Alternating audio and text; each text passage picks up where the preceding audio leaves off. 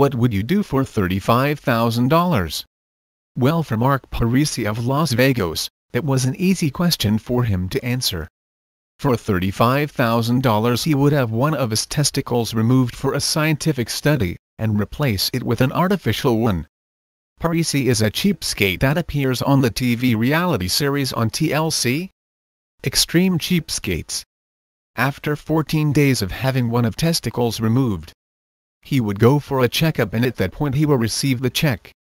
Parisi anticipates he would make more than $150,000 in the next few years, by continuing to participate in more clinical studies.